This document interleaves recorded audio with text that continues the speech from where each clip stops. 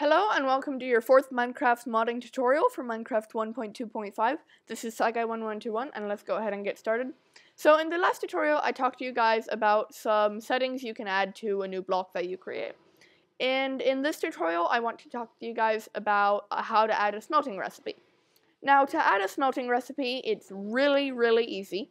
All you have to do is do modloader.add_smelting, and it just gives you this method and parameters. So the first thing is int I.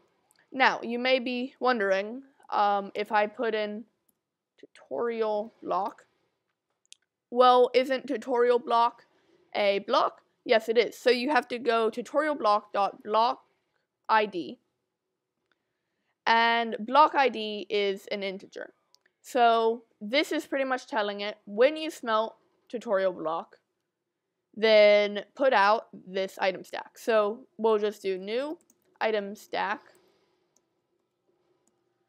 and let's do item.diamond, and how many? Let's produce 64.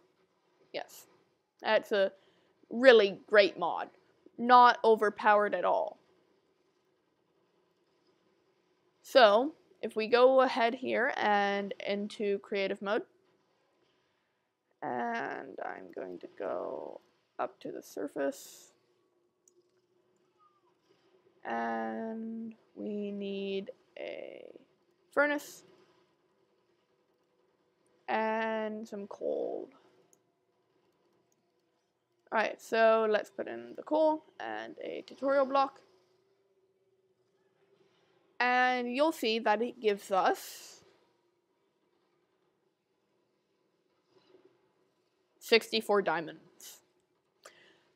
So, really easy. Definitely not an overpowered mod at all. I did not notice there was a jungle over there. Okay, and so, yeah, this was a quick tutorial. Pretty easy. And in the next tutorial, I'll probably talk to you guys about, some stuff you can do with blocks and drops, and then I'll try to talk to you guys about adding a new ore. So thank you for watching. Don't forget to subscribe, and I'll see you next time. Bye.